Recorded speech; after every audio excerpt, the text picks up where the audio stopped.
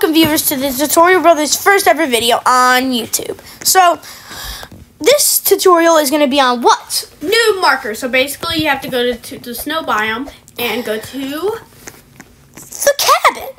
And you want to go to the second floor. not the first one, the second one. Yes. And so this little microwave right here, it says ID. And you'll put your, when you open it, you'll put your like ID in it. This isn't my ID, but when you put in your ID, this thing will open right here.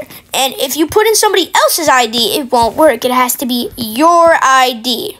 So your ID. Yes. And so we're going to cut to you if you're on mobile to get your ID, how to get your ID on mobile.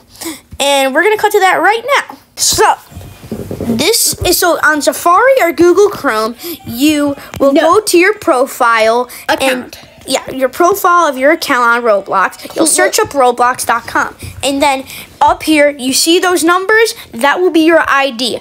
And sometimes you'll click go and make it probably smaller. This is for mobile only.